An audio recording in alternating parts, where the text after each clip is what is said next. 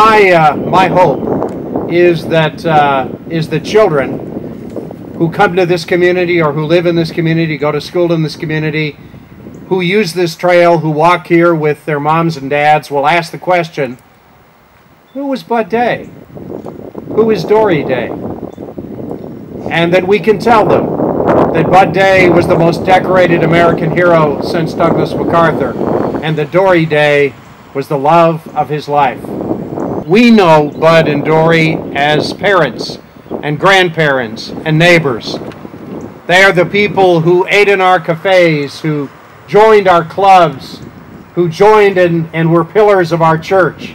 They were people and are people who we honor because they are the first citizens of our community.